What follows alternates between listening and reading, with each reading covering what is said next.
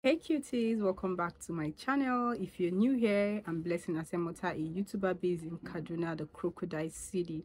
And if you're a returning subscriber, thank you for always coming back to watch my video. I always tell you guys are the real deal.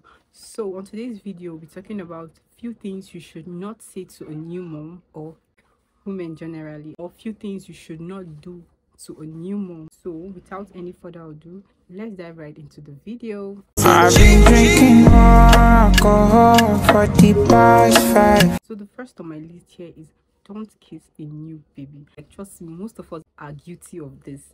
Like, when you go to visit a new mom and her baby, please, with all seriousness, seriously, don't try to peck the new baby on the forehead, be it on the cheek. Please avoid doing that. Yes, you are strong. Yes, you are medically fit. You are okay, blah, blah, blah. Yes, you are. But please try not to do that. It's not even cute to look at. Their hormones is far different from ours. The way they react to things is automatically different from ours because they are new babies. Their system are not really matured like ours. So let's try to resist from that urge. I know some people will be like, babies are cute, newborn babies are really cute, and the rest of them. I know you are tempted to do that, but just give that baby a air kiss. Like, just give that baby a air kiss. You don't have to go to the forehead, you don't have to go to the cheek. It's really not cute. In my own case, I really did not experience that because I was waiting for that person that would do that to my baby. I really did not experience that because I did not go out that much when I give birth to my baby. Practically, when I go out, it's always I and hubby. So I really did not go out to meet crowds or meet some certain kind of people. But trust me, I was prepared and I was waiting for that person. That I think I was having that conversation with a friend of mine that I gave birth to, I think a month before ours. I don't know if she randomly posted that on her Instagram, and I'm like, I'm waiting for that person. Like, it's really not attractive. So that's how every mom feels. If they don't come out to tell you, that's how they feel. It's really not attractive. I know you're watching this. You feel like, can I even do this? You can. If you try it once, you try it the second time. Trust me, the third time you get used to it. You will not want to do it. If it's your baby, fine. Turn that baby upside down. Peg that baby. Do whatever you want to do. But if it's not your baby, try as much as possible to resist from it. So the next on my list is so important to me. Like, don't ask new mom about their delivery method. Like, it's uncalled for. You are supposed to be happy that this woman came out sound and healthy from the delivery room. The baby is healthy, the mom is healthy. Like, it's something to be happy about. So what's the point asking them, oh, what kind of delivery method did you use? Did you give birth naturally or did you give birth through CS? Like, it's uncalled for. Some people like, oh, you give birth through normal delivery. Oh, glory be to God. So the people that give birth to CS, are they insane? What happened to them? Like, there's no normal delivery, there's no abnormal delivery. Every delivery is from God. Every delivery is perfect because they brought an amazing soul to this world. Some people are out there praying to God that they go through the process of normal childbirth. Some people are out there praying that they go through the process of normal CS delivery. So any delivery is normal. Any delivery is perfect for any mom. Just stop this at once. If you do that after listening to this video, after watching this video, cut it off from your character at once. The next one on my list is do not compare mothers. Like, trust me, a lot of people do that. Like, a lot of elderly people do that a lot. For the fact that they've gone through all this experience, they've gone through childbirth experience, they know a lot of things about how childbearing can be, but they still do it. So stop comparing another mom to a particular one. It makes that mom feel uncomfortable. It makes that mom feel emotionally blackmailed or emotionally down. Even if they don't come to your face to tell you, trust me, they feel that way. There's a statement they normally make. Oh, she gave birth and she became so slim. Oh, she gave birth and she became so fat. Like, I don't understand. If you know what it means to give birth, if you know what it means to carry a child for 9 months and successfully give birth to that child, and your hormones start to fluctuate, let me use the word fluctuate like NEPA, like your hormones start to change, you understand what it means. Like I said, some people have really gone through this thing, but they still compare another particular woman to the next one is really not nice. I like using this word. It's really not attractive. It's really not cool. Do you know the sleepless nights? Do you know the stress in giving birth to a baby? No time for yourself. Like, let me use myself for example. My baby was so hard on me. Like, she's this kind of person that hardly sleeps at night. So I'm always awake. So you come to my front and tell me, ah, you're so fat. Oh, you're so slim. Oh God, I pray that I don't have that urge to slap you. Trust me. Like, it's so annoying. It's so annoying.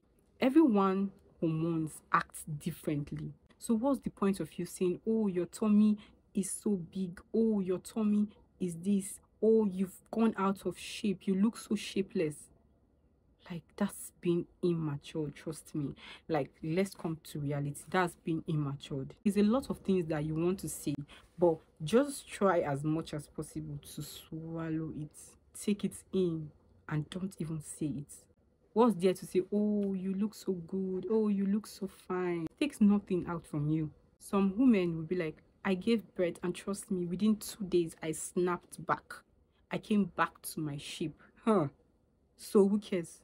Allow us that did not snap back to snap back at our own time. You don't have to pressurize us. You don't have to make us feel down. You don't have to make us feel uncomfortable. Allow people do what they want to do. Allow people be themselves. Everyone has what works for them. See that this is working for you, or this is not working for you, or is that this is not working for you and this is working for you. So the next on my list is asking a new mom or mothers when next they'll be having their other child, or when next they'll be having another baby. Like, is that even right? Is that even good to ask? Whenever they do, you will see the outcome on them. What's the point going about, oh, your baby is 1 year now, oh, your baby is 2 years plus now, when are you giving birth to the next one? Oh, your baby is 3 years now, when are you giving us another one? Oh, you've stayed too long, oh, this your baby is 4 years now, when next the next one coming? As what? As my husband that you are? Whenever I'm ready, you sit. If I decide to even get pregnant when my baby is 9 months, it's my choice. If I decide to get pregnant when my baby is 6 months, it's still my choice. It's nobody's choice to make for me. So what's the point asking people, when next are you having your next baby? When is she a factory? Why are you being so expectant? Is she a factory? That's you trying to poke nose on people's affairs. That's you trying to poke nose on people's life. Like, that's disgusting. That's really, really uncalled for. So let's try to resist from that urge. If you try to ask them, just look for something to divert that topic to the next one. Don't ask that. So the next on my list is, do not compare baby size or even comment on a baby size. A lot of people do this. Like, everybody, I think most people are guilty of this a lot. Like, when you see somebody else's baby, you be like, oh, why is your baby too fat? What are you feeding her with? What have you been giving her to eat? Like, I don't understand. Or you see someone else's baby, will be like, oh, your baby is too slim. Is she not eating? Don't she eat? Every baby comes with their own body. Some baby might be fat now. As time goes on, they'll be back in their shape. They'll be very slim. Some baby might be slim now. As time goes on, they'll be chubby. So who are you to start asking questions? Who told you she doesn't know her baby is small? Who told you she doesn't know that her baby is fat? Who told you she doesn't know that her baby is chubby? She has eyes. She can see. You don't have to put it on her face. You don't have to put it on her skin. Resist the urge to ask unnecessary questions.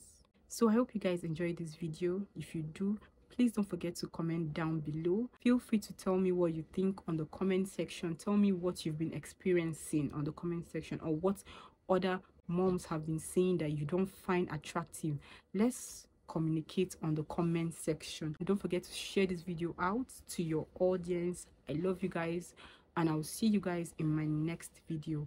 Bye. I've been drinking more alcohol for the past 5 days.